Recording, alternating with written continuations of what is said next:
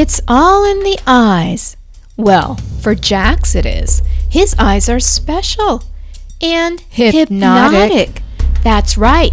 Jax is a hypnotist, a mind bender, if you will. Cool, you say. Get that bus driver to go faster. Make your opponent miss his free throw. Not so cool.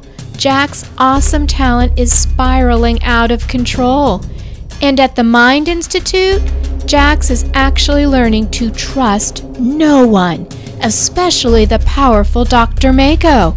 Will our hero be pulled into the doc's evil plot for world domination?